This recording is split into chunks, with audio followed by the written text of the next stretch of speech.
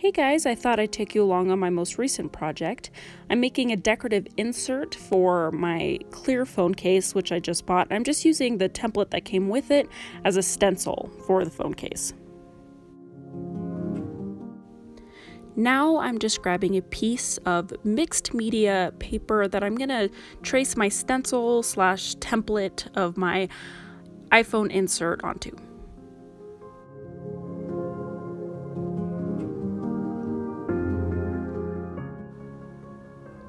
Now, my stencil wasn't particularly precise, but it was something like 11:30 p.m., so nothing was particularly precise tonight.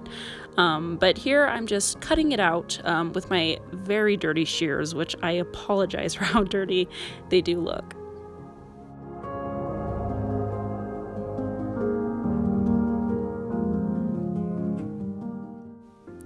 Now I'm just sticking it into the clear phone case that I bought to make sure that it actually does fit, and it was good enough. And now I have to go ahead and cut out that little camera area one more time.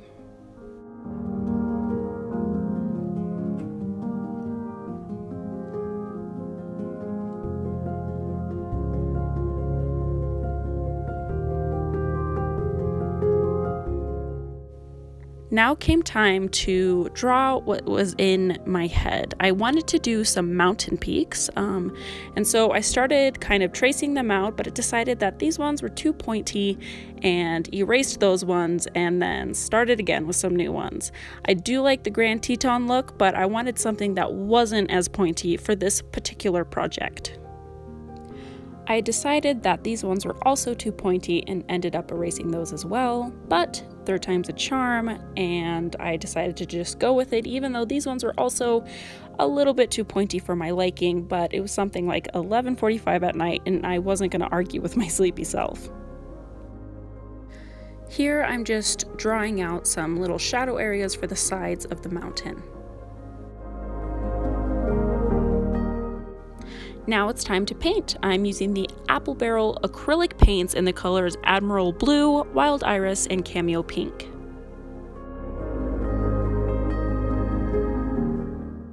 I'm going for a dusk type galaxy sunset, so I'm starting at the top with some Admiral Blue to kind of do the darkest part of the sky, and then I'm going in with Wild Iris to kind of fade into what's going to be the lighter part of the sky, where I'm going to be adding some Cameo Pink.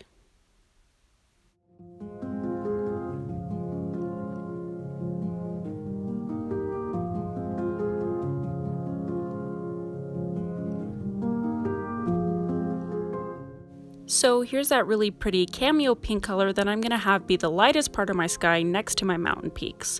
And I'm just going to blend it in with the really pretty Wild Iris purple.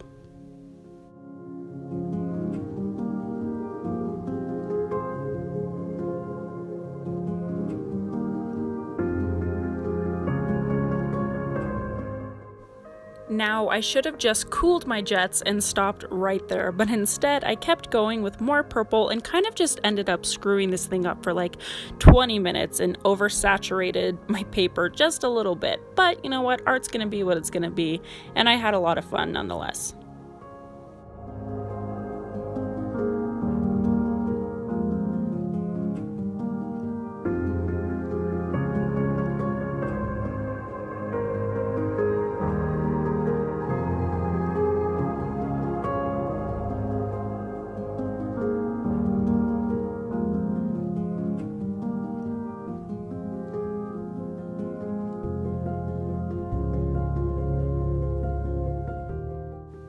Again, I could have stopped right there and it would have been fine, and I would have saved myself a lot of the night, but you know what? Art's gonna take you where it's gonna take you.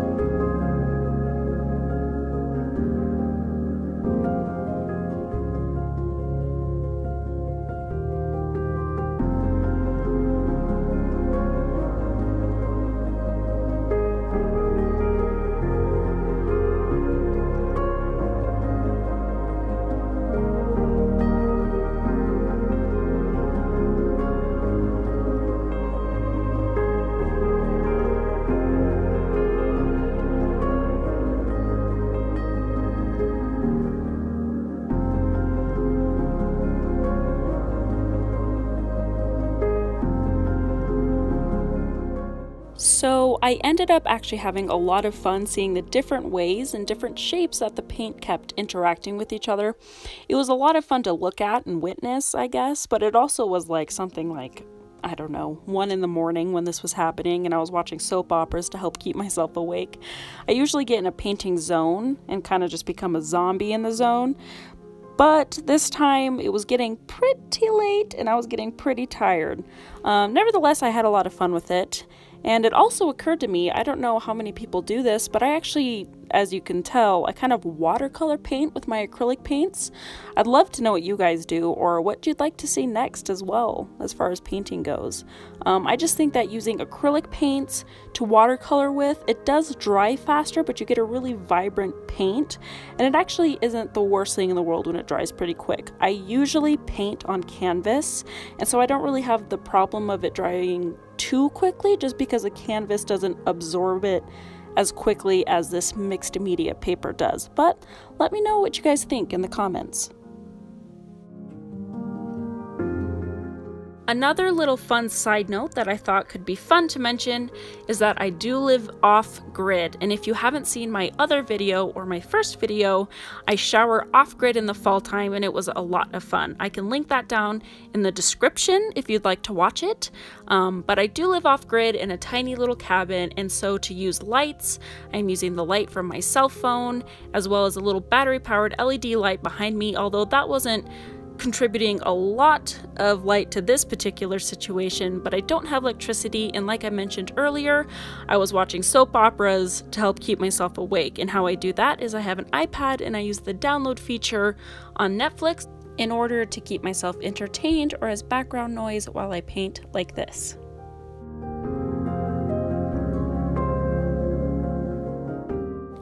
I've been painting in this style for many years. I've just always loved the vibrant, colorful colors. Anything galaxy or space, stars, I've been obsessed with it since I was a tiny little child.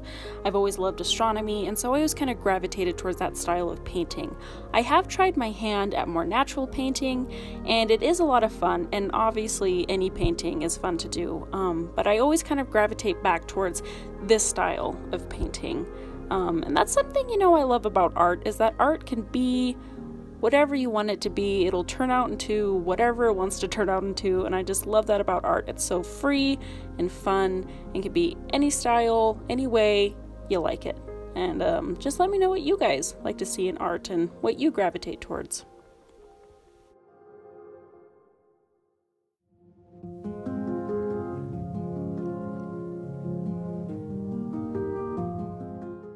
After telling myself that I needed to relax, I decided that that looked quite good and I was happy with it. So I decided now's time to just trace out the tips of my mountain peaks.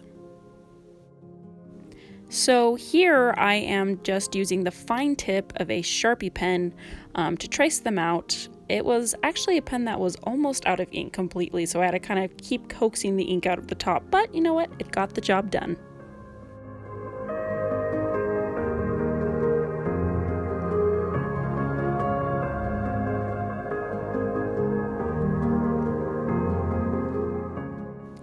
Next, I'm just going to draw some diagonal lines down the shadowy mountain part of my mountain peaks. This is a very popular type of mountain to do. I like to do the lines in particular, but some people like to do dots, some people like to do zigzags, some people like to just block out the shadow part completely or just shade it.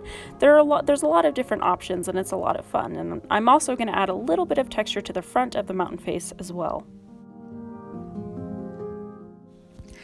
Now I'm going in to paint some pine trees, and I'm taking that same apple barrel acrylic paint in the color black this time to create my pine trees. What I'm doing and how I make them is I make a big long stem or stump up to however long you want to make them, and going in a tight zigzaggy pattern, you press back and forth with a little dollop of paint on your paintbrush to create this kind of chunky pine tree branch look.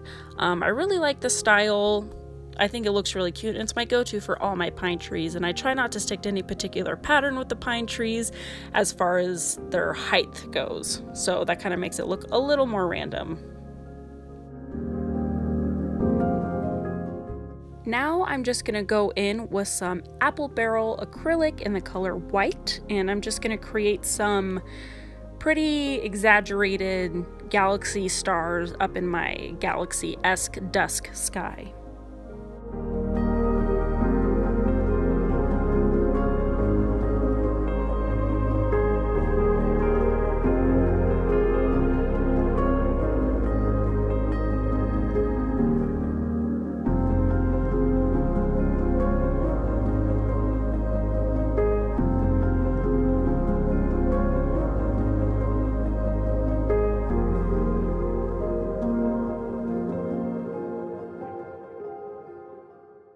Now, as you can see, I also like to add little tiny dots to kind of give the illusion of far away stars that are glowing, and I ended up kind of going in a type of diagonal pattern up on my phone case just to kind of make it look like the Milky Way. Obviously it doesn't look realistic at all, but just to kind of give that feel of when you look up into a dark night sky and you see star clusters, it's so beautiful, and I just wanted to add that as well.